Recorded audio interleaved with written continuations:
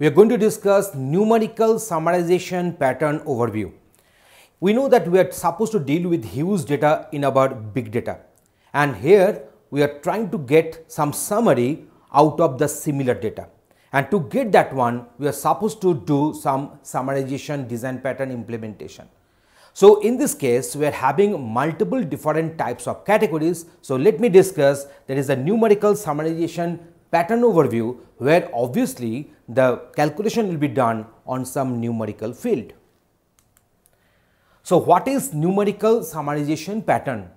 The numerical summarization pattern is used to find the statistical values over the data set. Statistical values means we can go for say mean, median, mode, standard deviations, we can go for variance, we can count the number of times or the count of the key values that are appearing and so on. The intent is very simple. We should group the whole data set on key values and then perform the numerical operations for each of the group to get the top level view of the larger data.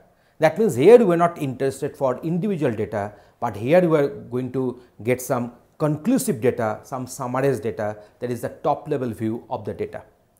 So there are mainly two conditions to satisfy for numerical summarization patterns. So two conditions are there. The first one is that we need to deal with the numerical data, because if I want to calculate the variance, standard deviation, average, then obviously we need to deal with the numerical data only, and the data can be grouped by some specific fields. Then obviously, because if we can form groups, then only we can go to get some conclusive result.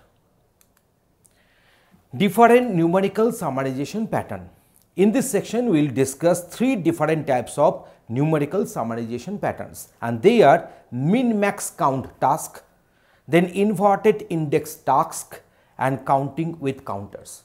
So let us discuss all these different kinds of summarization patterns, numerical summarization patterns, in our next videos.